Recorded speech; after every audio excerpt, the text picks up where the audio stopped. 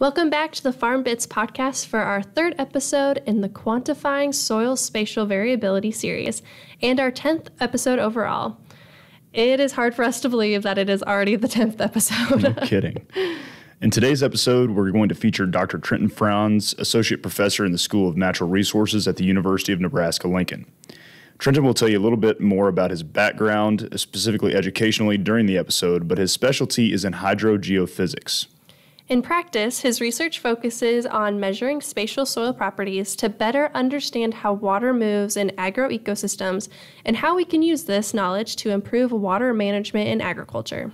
Through his research, he has extensive experience with using instruments to map soil properties such as soil moisture content, organic matter, and other variables that matter to crop production. In this episode, we are focusing on how measurements get turned into maps and what these maps can be used for. Trenton will describe measurement technologies, how the data collected is turned into maps, and what the value proposition of this information is for farmers. So with that introduction, let's jump into our discussion with Trenton. So yeah, thanks for joining us. Yeah. And do you want to start off by telling us a little bit about your background and what got you started working in this field and in agriculture? Yep. So I grew up in Colorado, kind of extended families in the water area, a lot of water engineers in my family. Some real extended relatives in agriculture in eastern Colorado, but nothing immediate in my family. You know, and after that, I went on to University of Wyoming, where I played football and got degrees in civil engineering. Then did my PhD work after that at Princeton in civil and environmental engineering, and then went on to do a postdoc at University of Arizona, really where I got into this soil moisture mapping technology that we'll talk about later on. And so really my background's in the water area. And then when I took a job at UNL, it became pretty clear that, water and agriculture are so, tied together. We use about 90% of our water in this state for agriculture. So it seemed like a natural fit to move into that space.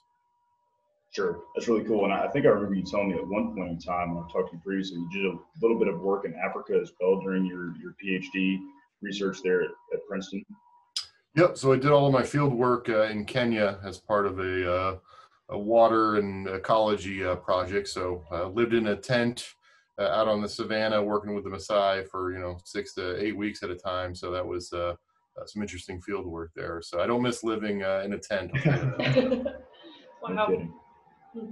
So your current research right now, like you mentioned, is working with soil properties to quantify soil moisture kind of in real time and working at this agriculture and water interface. And it's my understanding that you use some high-tech soil property measuring devices to help us better inform water management decisions and agricultural production in general. So can you describe a little bit more of your research in detail for us right now here at the University of Nebraska? Yep. So really into geophysical sensors and remote sensing. Now we can use some of these new cool tools and technology to look at water efficiency. So work with a lot of different technologies, from electromagnetic induction to neutron detection to gamma ray detection. And these instruments are nice because they have a lot of them are passive sensors and non-contact. And so that way you can really scale them up and map entire fields instead of sticking a probe in the ground and moving around 160 acres. Is we can drive these on vehicles or tow them behind tractors and that sort of thing. So it really allows us to get to the scale that we need for agriculture. That's awesome. We've seen some of your fancy sensors in the truck, so I know it's awesome to see. Maybe we can share some pictures, but sure. Yeah. So what do you think is the most important, or some of the most important soil properties to measure when quantifying spatial variability? Yep. So really we have the challenge that we can measure these geophysical properties, like electromagnetic properties or neutron properties, and the challenge is to convert those into useful things in agriculture. So it's nice to have measurements of soil moisture. But really what we're at is, the properties that control flow of water and nutrients through soil. And so we have to, connect these state variables like soil moisture with the fluxes of water and nutrients. And that's really the biggest challenge is making that connection. So for, irrigation scheduling, things like quantifying, soil field capacity and soil wilting point are really critical for defining those irrigation trigger points of that particular patch of soil. So for that would be important for irrigation. On the sort of nutrient management side, things like organic matter, organic carbon, those sorts of things are probably of most interest. I was going to add on to that. Is it difficult sometimes to find like a correlation to an exact physical property? So for example, if whether it's just high levels of clay or if it's compaction, do you have to do several different managements to maybe differentiate those things, or, some of those different measurements that you're doing? Yep. So for, the different instruments sort of are most suited to a particular property. So for electromagnetic properties, those are very tightly correlated to clay percent. For the neutrons, those are nice. Those are directly correlated to the mass of hydrogen or soil moisture. And for the gamma ray detection, those are more about the sort of underlying geology of the system. And so the next trick is then converting that into something useful. So it's kind of a puzzle where you have some of the pieces and not all of them. You're kind of trying to stitch it together to come up with a useful picture of what's happening at the site. So it's I guess that's why it's kind of fun to do. Is it's a real big challenge. You don't really have fully complete information to make these sort of inferences about these things.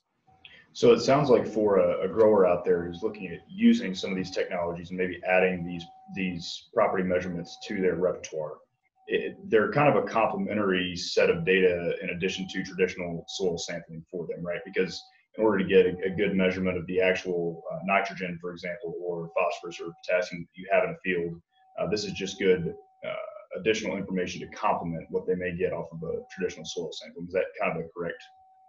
Yep. So that's kind of how I view it. Is we always will still do soil sampling just because that's our ground truth. And so kind of how I view it is making that correlation between the soil properties that we get from the laboratory and what we get with the imagery. And so, we can combine multiple layers. Another big one is, elevation is really important to take into account, or, drainage area for particular slopes. Those are also important. And so we want as many different layers of data as possible to make that correlation and that connection. And once we have multiple layers of information, we can start to use some of these more advanced statistical techniques like machine learning and AI to help build that correlation structure and make better predictions of soil properties everywhere. So kind of how I view it is let's trade some of that soil sampling. We don't have to take as many locations. We can put that budget or time and effort into soil mapping and still get better results and hopefully, the same type of cost for that type of data. That's awesome.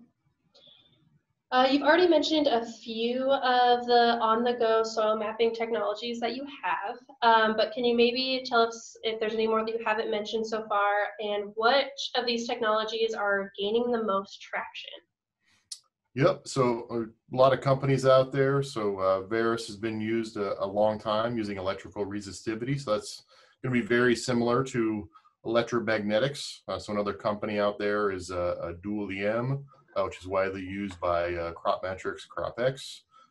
Soil Optics, another company out there that uses gamma ray technology.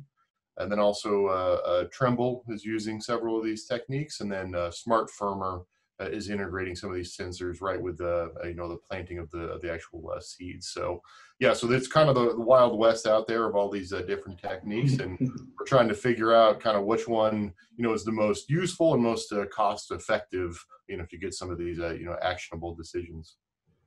So you've mentioned a couple other sensors that you particularly used in your research, including kind of cosmic ray detector and the gamma ray detector, stuff like that. Are those just emergent technologies that we're still trying to figure out what place they might have in measuring properties for ag?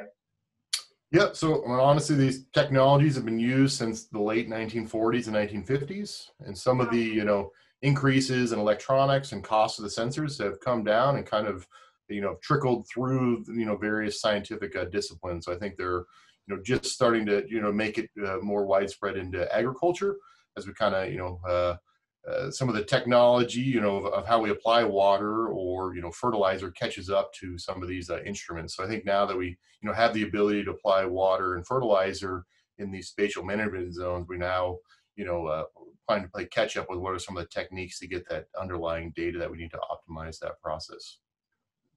Yeah, absolutely. So when these technologies are measuring soil properties, what we're getting back on the other end is point data. And that's basically measurements that are taken at certain locations within a field, but maybe not be continuously measured throughout a field. And so the distance between these points can vary laterally and longitudinally, which kind of creates a different data resolution for each different data layer that we might get from these mapping technologies. And I think we see the same with soil sampling. Some people do zonal soil sampling, some people do grid soil sampling. So when you have point data like this, how can you actually take this data and turn it into a continuous map that describes spatial variability across an entire field that folks can use practically in their operations?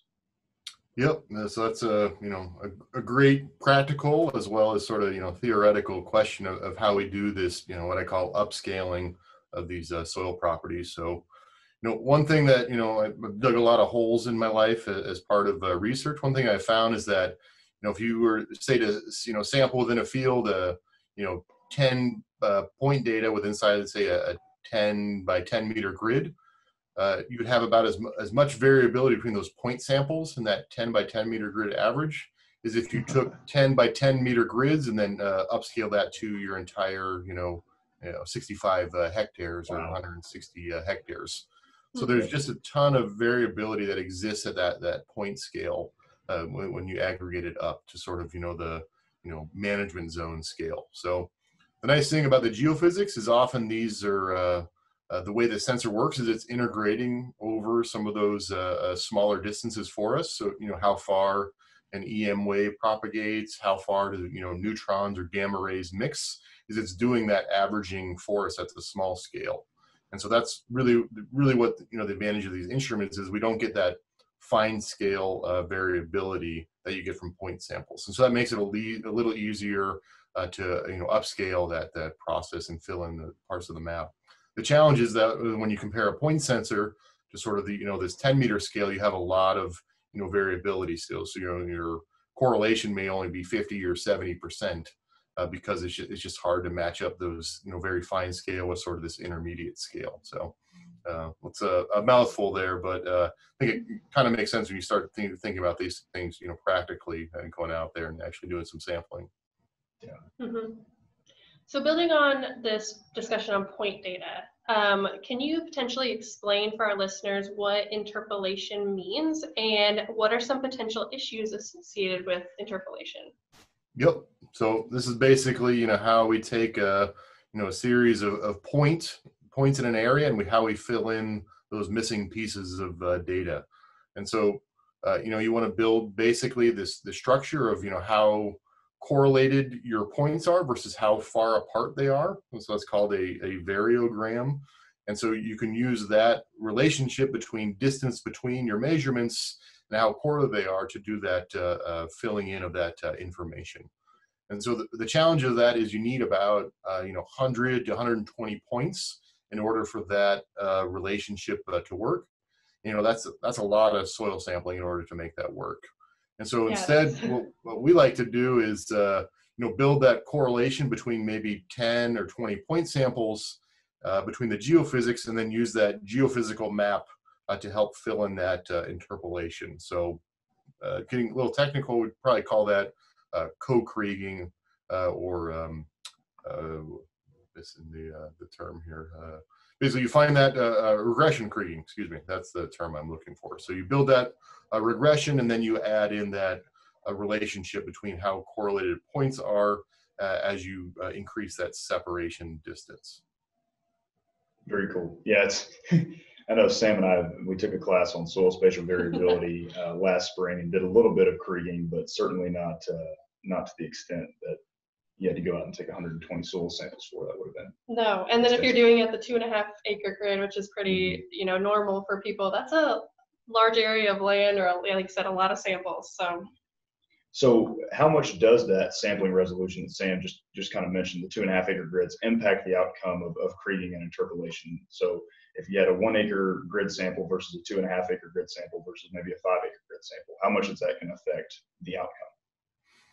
Yep. So, I mean, I think, you'll probably get the same average value. Once you get to about, 20 or 30 points inside of your area versus 60, you should get a very similar average value. It's really going to be sort of that, standard deviation or that variability is what the part that you're going to miss. So it really depends on, how are you managing your field? Are you doing it, one uniform treatment of water and fertilizer? Then it's probably not going to matter that much. But if you're breaking your field into, 2-degree sort of pie slices, then yeah, you're going to want to capture that variability. So it really, is, the sampling has to go with how you're going to actually, implement that management and what you're going to invest in, and how do you get a return on that. And that's really the big challenge is, what is, practical and pragmatic for management versus what is that underlying variability in your field. And that's, what we're trying to figure out. So. Mm-hmm. It's also dependent a lot on what you're trying to measure, correct? So like organic matter may not vary as much as nitrate, for instance. Yeah, exactly. So all of these things, they have a, a natural distribution of, how the sediment was laid down, how it was weathered, and then how you've managed it over the years.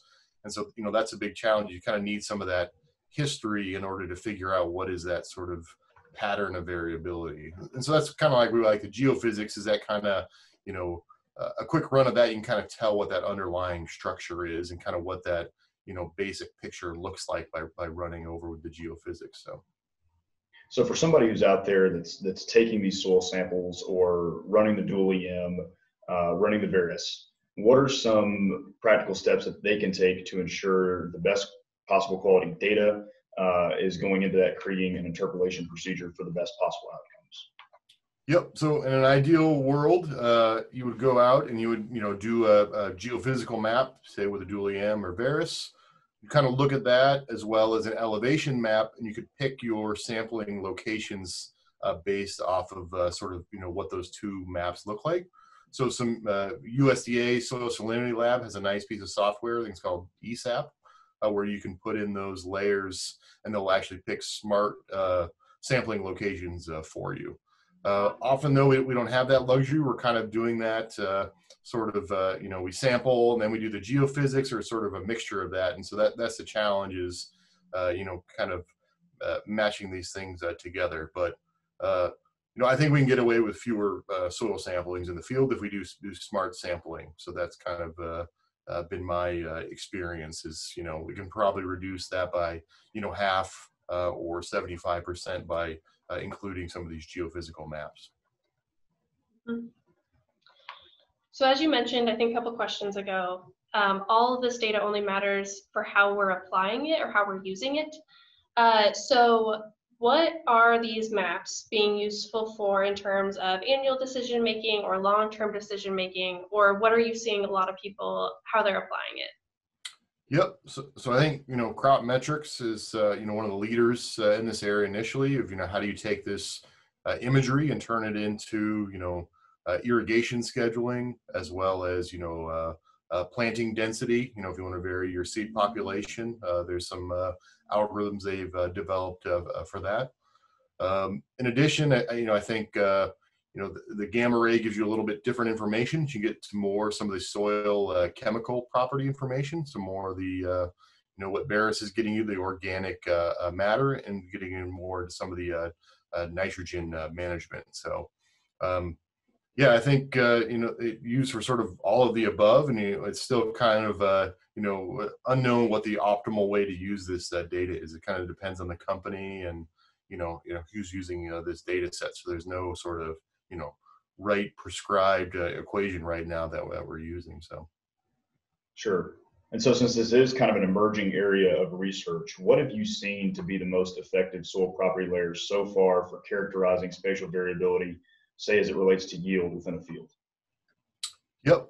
So what I found, we have a new publication on this, is really that, elevation is probably the primary controlling factor, followed by some measure of soil variability, whether that be through, Veris, dual EM, or soil moisture mapping. We kind of find that as a secondary factor. So the nice thing about that is, elevation data is pretty much widely available, freely available through LiDAR or your combine or your planter. Typically you can pull those layers off. And so that's a very, low hanging fruit out there, is to look at your elevation data. Also remote sensing. So if you, have some of these tools, you can get at, things like Landsat imagery and compute things like peak growing season greenness, as we found is a pretty good metric.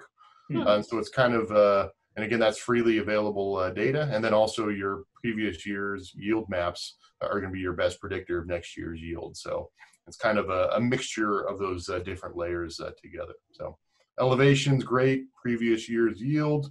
And then if you want to get more into the remote sensing products, some of the Landsat archive is pretty nice to get into that. I think that's awesome that you mentioned a bunch of like freely available resources or things that farmers already have at their disposal. They don't have to go necessarily buy a really fancy sensor. So that's awesome. Yep. No, I fully utilize the free stuff, and then after that, see what you need. That's for sure. Yeah. Which one did you ask? The spatial layers, and do you want me to ask the? Yeah, I talked about 10. I guess I was gonna kind of follow up, okay. Trenton. I was watching one of your presentations here recently. I think it was from the Cosmos conference in Germany that you sent when we were preparing for this podcast. And you mentioned a technique of basically synthesizing multiple different soil property layers into kind of a single explanatory variable. I think the acronym for that was EOF, which you mentioned is similar to like a principal component analysis. Could you explain a little bit about how that works and how that is able to combine multiple soil spatial variability layers into something that is explanatory of yield? Yep. So we'll get real nerdy here and into some linear algebra, unfortunately. So hopefully we won't scare off too many of your listeners. But yeah, so this is a nice technique where you have the same layer that you collect multiple times over the year or many years.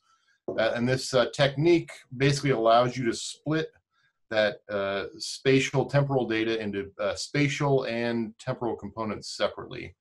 And so it's a little different from principal component analysis, which basically aligns it into your principal axes, but it's not a space and time component necessarily. So the upshot is that you can remove all the time varying effects from these data sets. So Varus, dual EM, any of these things are going to be affected by things like soil temperature, soil moisture on the day that you collect that property. And so this statistical techniques allows you to filter out those time varying components and just focus on what the spatial patterns are.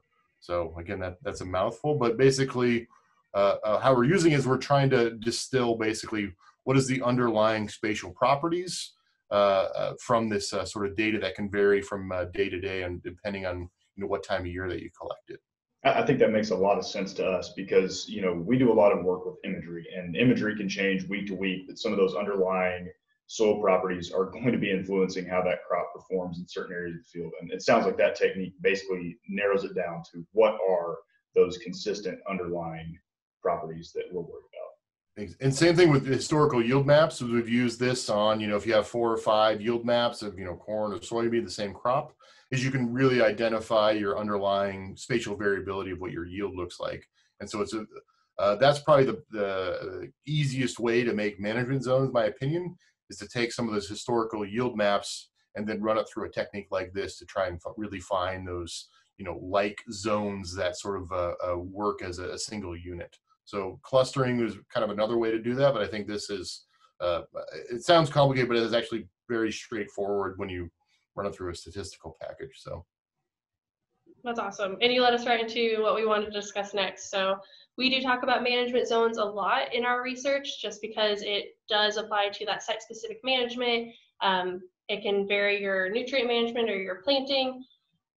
So how does the information that you're collecting, or how does this information help us to better select the variables we use to generate management zones, which I think is kind of what he just talked about. Or do you want to keep that? Yeah. Okay. We'll talk about it a little bit. Okay, if you want to elaborate on how Sure. Yeah. the different variables are used to generate management zones. Yep. So again, historical yield, that seems like the no-brainer to use if you're, looking at yield. That's obviously going to be your best, variable if you have that. Nice thing if you don't have historical yield for whatever reason is remote sensing can help fill in some of that. So there's some nice, this greenness index that I mentioned is a nice one that's very correlated to a yield that they found through various studies. So you can sort of recreate some of that historical yield if you don't actually have it. So first thing, you're going to kind of how many management zones you want. If you're comfortable with 3, 5, or 7, is that can really help sort of define the algorithm and the constraints on that clustering algorithm.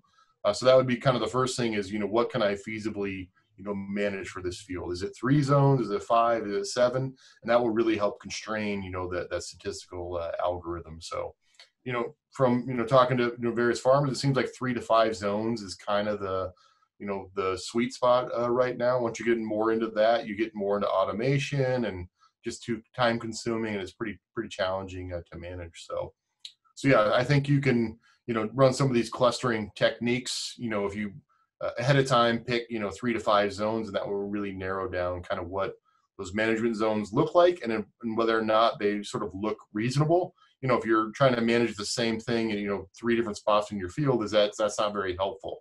So you kind of have to pick contiguous zones where you can actually feasibly manage that with your equipment. So this might be getting out of the scope a little bit of what we want to talk about, but a previous graduate student in our lab did some research on how different fields have different variables that influence management zones more. So like if a field is really hilly, elevation means a lot more than a field that's flat, which seems very, intuitive. But do you have like some ways to test like, which ones you want to use in your clustering?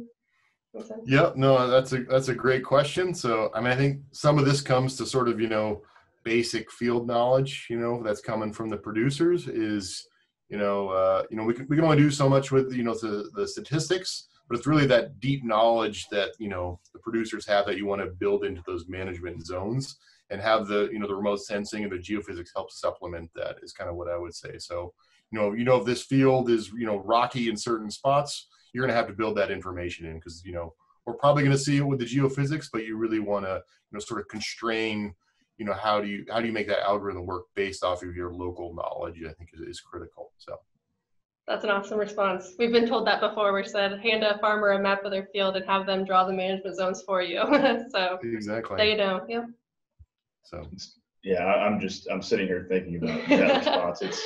It's super interesting because we want to approach a lot of these problems with the data, with the math, and try to make everything consistent and fit every single field. But the reality is that there probably will always be a human component to what we're doing and experience because I guess we're just not going to ever be able to collect enough data over enough years to get there. Yeah, the real world's messy, unfortunately. Dirty, Yep. Soil, as we call it soil. Yeah, you can't call it dirt. Don't worry, same way on you. Yep. Okay, so what are some variables? I know we've talked about a lot of variables so far, but are there any variables out there that you believe are either undervalued, underutilized, or that you're really looking forward to testing for yourself to see how they may impact crop performance or water use metrics? Yeah, so variables in terms of like what techniques we're using, or like the organic matter, that kind of variable. I guess what do you mean by that? Sure. So I guess I think this one is on like the variables like organic matter, and the next one can be on techniques. Exactly. Yeah.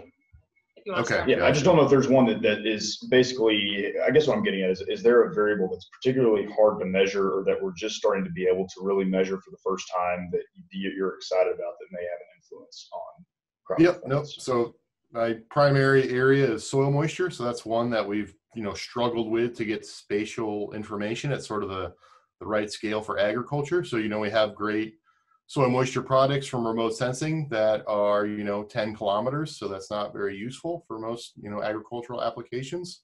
And we have point sensors that, measure, the size of a basketball. So also pretty challenging. So So with the cosmic ray sensor, we're able to get, sort of 20 to 30 meter resolution data for soil moisture over the top foot, or 30 centimeters. And so we're excited about sort of that, new scale that we're able to quantify. So, all of the sort of, theory and modeling tells us that, soil moisture and how it changes over time and space should be, the best predictor of evapotranspiration and then crop yield. And so we're excited about, making that connection between soil moisture and the history of soil moisture and what's going to happen with the yield. So it's still ongoing research and pretty challenging, but I think that's, really, what really gets me excited is making that better connection between soil moisture and crop yield.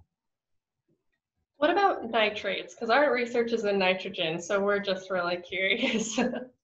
Right. Yep. No. Unfortunately, I didn't do well in environmental chemistry, so I'm not the best person to ask that. But kind of how I view it is, if we get the water piece right in the soil, then we have a chance at getting the nitrogen piece right in the soil, because you really need that flow of water and how it's connected to the nitrogen cycle and carbon cycle, really, in order to pin that down. So I'm definitely not, an expert in that. I kind of stop with the movement of water through the soils, and then let folks like yourself figure out the nitrogen piece. So I think we can do a better job of mapping organic matter and organic carbon in the soil, and I think that is going to be a critical piece for helping resolve some of those issues. But again, that's not my primary area. So yeah, that's really interesting. We deal with nitrate leaching a lot here in Nebraska, and obviously nitrate is probably the chemical within the soil that moves the most similarly to how water moves in the soil profile. So I definitely agree that your assessment of understanding water is the first step to understanding nitrogen for us. I mean, an example, like we map certain fields, multiple times, and we know where the wet parts of the fields are consistently wet over and over again. It's probably going to be in a depression or some other zone like that, or some type of soil property. So we know that those are going to be the highest potential for nitrogen leaching, is where you have those wetter spots of the field that are consistently wet over time. So that would be, sort of where I would start sampling, is where you have these, consistently wet spots in the field. Awesome. So keep up the good work then. That way our research gets better. And hopefully we can count on somebody else to figure out the on-the-go nitrate mapping to make our lives a little bit easier, right? That's a tough one. Yeah. So what techniques and technologies do you believe are on the horizon to play a role in the future for shaping how we interpret soil property data and draw inferences from that data? That was a little mouthful. Yep. So really what I'm excited about is, what we call opportunistic sensing. And so this is where we're going to put some of these technologies embedded right on the farm equipment.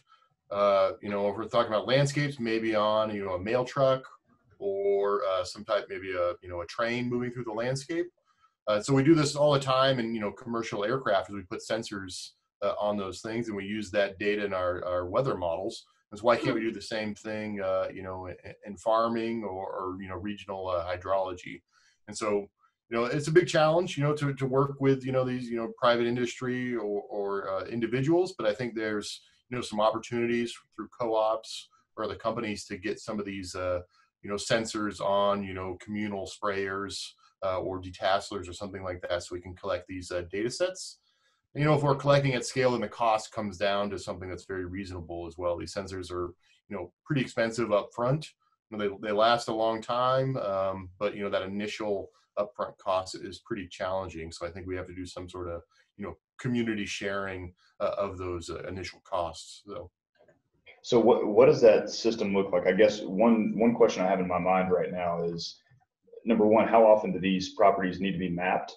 Or is it just something that needs to be mapped once and then you're good to go? Because I think that would be one question I would have as far as that system. Do they need to be put on a planter every 5 years, for example, in order to keep accurate data coming in? Yep, no, great question. What we found is, for running this EOF technique you mentioned, that we need about 3 or 5 maps at different water temperature or soil temperatures. And then that really distills down what the underlying, spatial soil properties are. So, and those aren't going to change greatly over time, on the order of, probably decades, depending on your management. So if you put it on one sprayer, maybe after 2 or 3 years, you'd have enough data sets to run this analysis, and you wouldn't have to redo that. Or, if you had more targeted, approaches where you had, a private company, somebody with an ATV or a truck, you could, map the same sort of, 3 by 3 mile region, over the course of a season and get sort of that, chunk, mapped out. Kind of like how they done airborne LiDAR surveys in the state. They kind of do it in these tiles. And I imagine something similar. You could, just start mapping out these tiles and eventually cover the entire state. Very cool. Before we get to the last question, I think we may have one more too, based on that. But anyway, one thing that we found with, like you mentioned earlier, the elevation data from like different equipment, right? And like some combines and stuff. And we look at that data and sometimes it really varies in quality. Are there other challenges with some of these sensors, of whether that's the RTK like GPS or other things that may be causing that quality to not be very good? So for, GPS, it's, has to do with your ground stations and sort of your correction factors that you apply. Honestly, what we found is sort of the relative value, is good enough. So as long as the sensor is consistent with itself over the mapping period, you just work with the relative elevation data, not, maybe the absolute value. So for elevation, it's nice they have completed a statewide LiDAR survey. The USGS has that data. So, you gotta be a little bit savvy to go out and clip out that data off the web, but those data sets are out there through these different clearinghouses. But that is a bit of a challenge to sometimes get access to that in your correct system. So, yeah. And just, I guess, going back one more question, I just want to follow up on this piggybacking idea again. With piggybacking, you mentioned it's good to get the maps at different soil temperature and moisture levels in order to kind of, I guess, span the range of soil conditions out there. Is it feasible, you think, within a typical agricultural year to collect a data set that does span those different temperature and soil moisture regimes, say with, tillage, planting, spraying, harvesting, and then maybe even a dry fertilizer application? Would you be able to capture all the different regimes that you would want?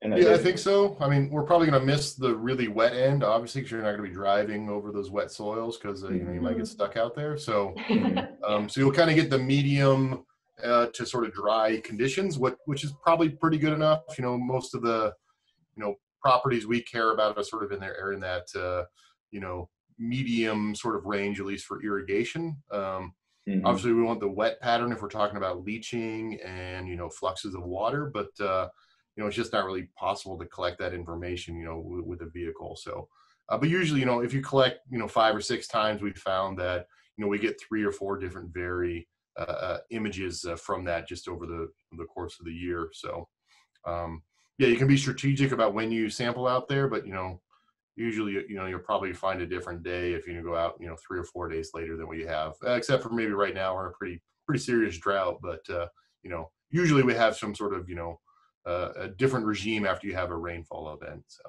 yeah. So how close do these sensors need to be to the soil surface in order to actually make these measurements? Because I'm thinking there are a lot of people out there in Nebraska that have pivots that, maybe this could be a sensor you could throw on a pivot and run around dry and maybe get a good measurement when that soil is at one of those high moisture regimes. Yep, no, that's a great idea. I mean, the cost is a little bit high for that, but in terms of research, we've put a couple of cosmic ray sensors on pivots and done dry runs, which is pretty cool to do. A 6-hour revolution to get that measurement. So yeah, I know that a patent recently came out where they're putting GPR on actual center pivots. And so they're doing ground penetrating radar as the pivot rotates around. So I think there's a lot, opportunity of what kind of sensors that we can use that existing infrastructure on. So I've seen GPR, IRT sensors mounted on pivots. So I think it's kind of there's a lot of opportunities out there. What kind of technologies we can put on these center pivots to use that as our basic infrastructure. So yeah, they're a great platform. You just named a lot of acronyms. Is there like a great resource for people that can go to maybe see what different sensors are out there and what each of them measure?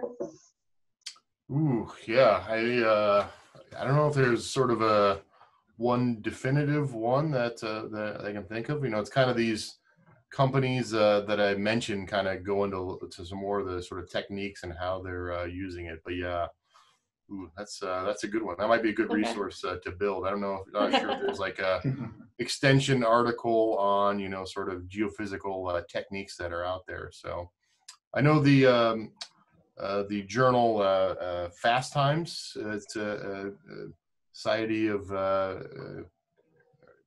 SAGIP is the acronym, but they're a more applied journal for industry that goes into some of these techniques. So that might be one location, the Fast Times Journal, which has some more readable articles for a general audience compared to the journal articles. So awesome. I can send you guys that link. That'd be great. Also, yeah, thanks. Great. Okay, last question. Yep. Okay. So we asked this at all of our interviews. What is one piece of advice you have for our listeners out there who are working to understand variability in their fields or interpret soil property data to use for helping them improve their agricultural production? Yep. So I think it's, work smarter, not harder. If you use your basic knowledge or some of these geophysical layers, I think you can do, smarter sampling to really reduce some of that workload. So, the 2.5 acre grid sampling is kind of a first start, but I think you can, really improve that by using some of these layers or your general knowledge to help sort of, reduce some of that labor that goes into that. So. Thank you so much to Dr. Trenton Franz for joining us today on the FarmBits podcast. His knowledge on soil sensing technology, mapping techniques, and soil moisture data collection really demonstrated the importance of measuring and understanding spatial soil data. I thought Trenton did an excellent job of explaining how the data processing methods work and how they can be applied to get practical benefit from soil spatial variability measurements. Yeah, absolutely. I also thought his explanations were really clear, and they really made complex topics easier to understand. My favorite aspect of this episode was Trenton's discussion of why spatial variability has to be separated from time variability if we really want to understand the underlying variability within a field. Oh, and I also really enjoyed his discussion of how these sensors can be piggybacked onto other implements and machinery during typical farm operations to make even better use of that equipment for spatial soil sensing. Absolutely. It was very interesting. So next week, we will talk with Cora Hillness of Swap Maps about how they use spatial data to characterize management zones.